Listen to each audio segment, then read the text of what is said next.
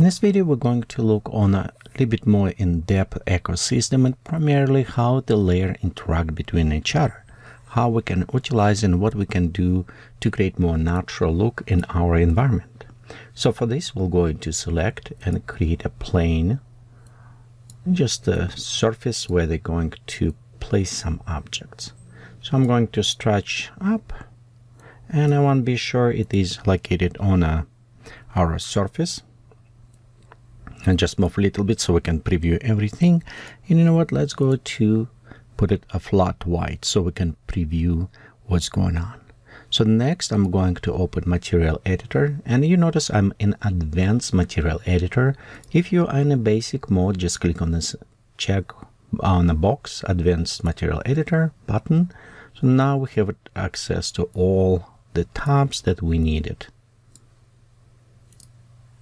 One thing keep in mind when you're creating ecosystem, it will replace some layers. So what I was meaning, if you just have it plain white as base and you go check down and says, hey, I want ecosystem particles, it will just create additional layer and it add a new layer. However, let's delete this layer. If, for example, I'm going in here and I'm creating new layer and I work on this layer, creating my own new material. And after it says, you know what, I want to add ecosystem. So in this case, if you're going and says, let's ecosystem particles, it won't create new layer. What it does, it will replace whatever you created with ecosystem. And this need keep it in mind when you add all these layers. So it will replace whatever you have. So for my recommendation, almost any time when you want to create new layer, create new layer, and from drop down box, select which one you want to be, what type. Hopefully that small tip will help at least you to avoid some loss of the work.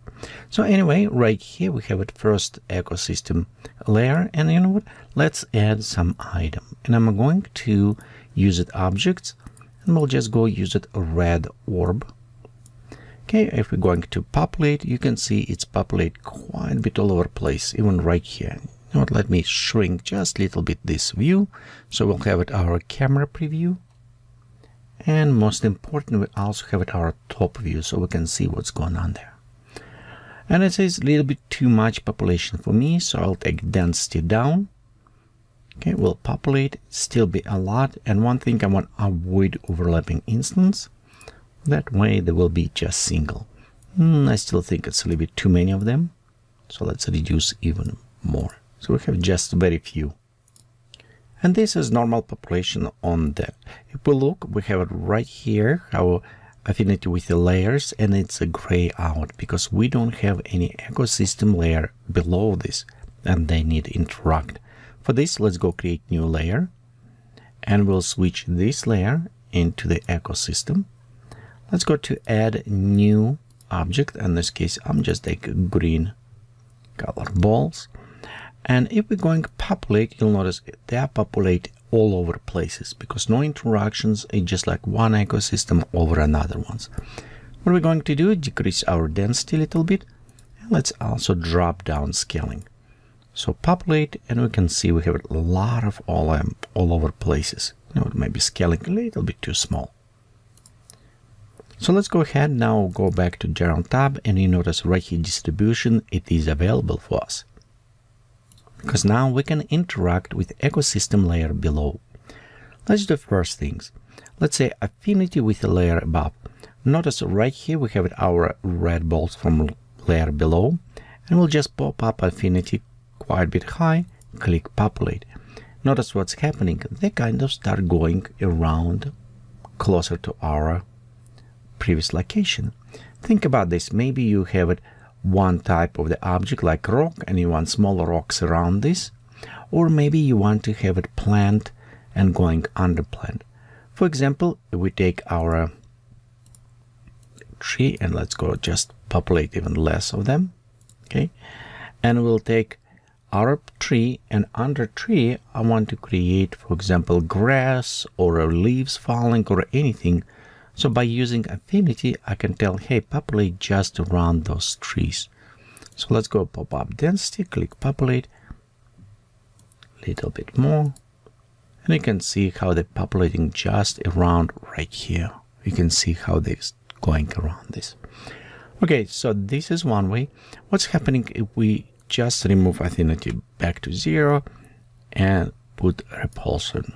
Let's go click populate. It's quite a bit all over places, not so close to them. Maybe we need to increase repulsion. Let's go click populate, and you can see they kind of start going away. They're pushing them out. So we can pop up 200%, and that is a little bit too much. So the zones around them creating too much. We need to find the right spot for this. And this is take a little bit experiment for you to see which one will work better.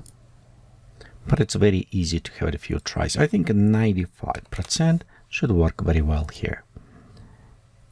There you go. Now, again, we can use this one if we want to populate like a grass or flowers, for example. We don't want flowers, put it under trees, those who like sunlight, for example. We can make the flowers going on open areas, not around the trees. But here's the things. A problem is with the ecosystem layer. It is interact with layer below. We currently, I don't think, have an ability to tell with what layer we want to interact. Maybe future versions will add this, but right now we don't have it. But what we can do is create another layer, convert to, again, ecosystem. And in this layer, let's go to add another object. We'll just have it this blue. Again, we'll reduce a little bit density, drop down and populate.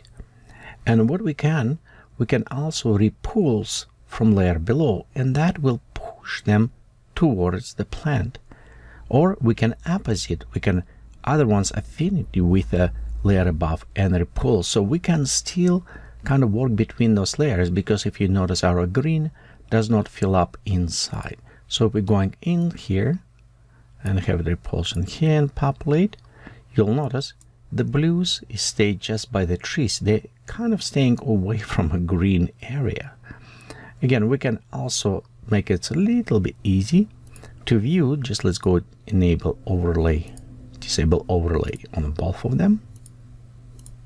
That way we can see kind of a little bit easy how the distribution work. And here we can just go like right there, and notice what's happening. Now we have it in this area where we don't have it green, we can still blue, then they're closer to the tree. So now we have this distribution and specific areas. Again, now think about this. A red can be a tree, the falling leaves can be around as a blue, and the flowers or grass can be other areas. So now we're controlling with system. Remember, all of this is dynamically generated, so it's all random.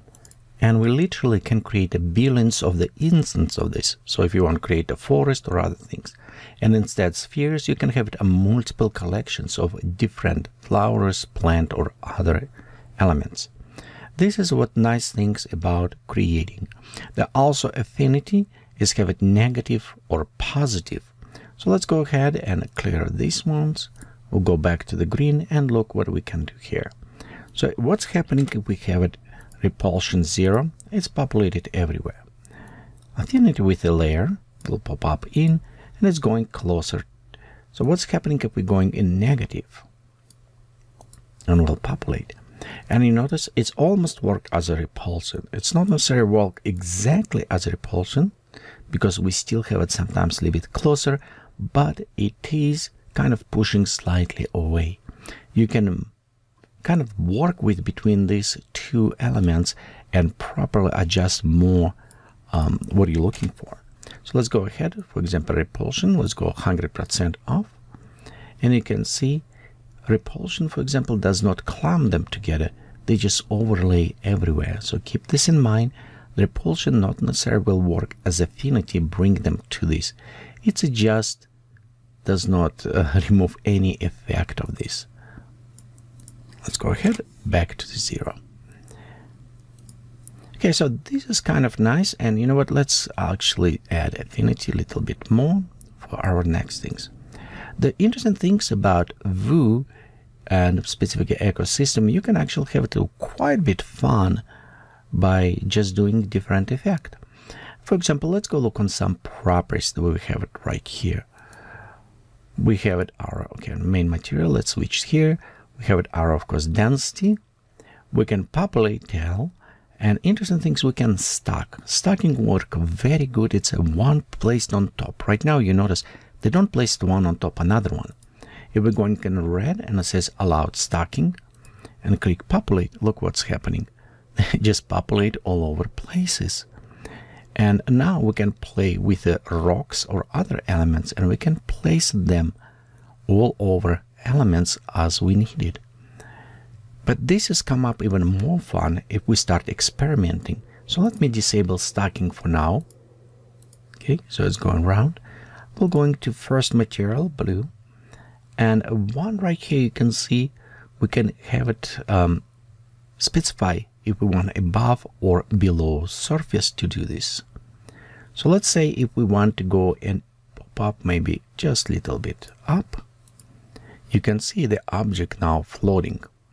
If we go in one above and populate, it's still kind of populate, but below them because they are kind of floating, but it's going under them.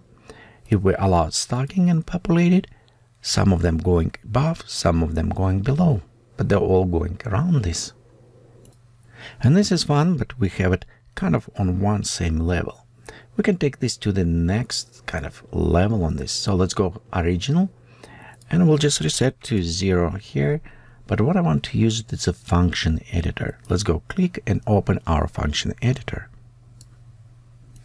In function editor, right here with the offset, I want to have a little bit dynamic. I want to have it kind of different. So I'll go to fractal. We'll use it simple fractal, and a fractal output number from -1 to 1, or 0 to 1, sorry, black to white. And for properly going to our offset, I want to use it map. And a map is allowed me to control input and control output values.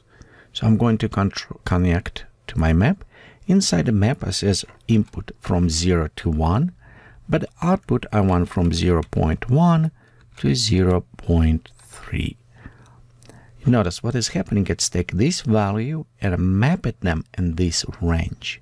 Next, we're going to connect to offset, and we don't need this constant anymore. Let's go back to advanced to our other tab and click populate. Notice what's happening here. They're all random, going up and down on different effect. Now, when we're creating ecosystem like this population, think about this. What if you're going and create a floating leaves or butterflies or any other things in your scenery? You can easily replace those object spheres with any other animated even objects and put it inside here. So you'll have it some more for your scenery. Of course, all of this can be easy animated as well. Okay, so next we create this. Let's go see what's happening when we have it one layer created before and we still have it our stacking enabled. Let's go click populate. And you notice some of them going on top, some going below, and so on. Of course, we do not apply any of the animation, any of the Z or height to them. So on the side, you can see they just populated like everywhere. By the way, this is also nice thing. So if you can take meta blobs and instead green blob, you can create a meta material as a snow. So you can place it snow. And I think I even have it some video somewhere how to do this. Okay, so we have it this one. And of course, our this layer, if we're populating, it will just populate below because it's not stacking. It's going just under there. And let's go look what we have here. We have it repulsing from other layers, so it will go around. And I think what we need to do, we need it, let's switch this to affinity. So we'll go right there, populate, and there you go. So they're kind of populating almost by the green, but only non-stacking on the top of this. Of course, we can go inside the green as well. There are other balls, and we can go do something similar what we done in the previous. So we'll go fractal, create simple fractal, go to filters, select map, connect them, okay, connect to offset, go inside the map and switch 0 to 1, and here maybe 0.1 to 0.3. So we'll just have it a little bit, actually 0.1, maybe like this. Okay, let's delete this node, we don't need it. Go back and click populate. And what's happening now, you can see the all floating as well, the stacking and floating. So you can have a lot of fun with creating and interactions between ecosystem. I hope you found this video is interesting and inspiring you to explore more Vue with a different ecosystem, create different effects, water splashes, floating rocks, floating islands with the plants, whatever is coming in your imaginations, butterflies, leaves, dandelions blowing, clouds. It's a very lot of things you can create. But overall, just try to play a little bit more with interactions, see how layers work, and have fun. Thank you for watching this video. Let me know if you have more questions.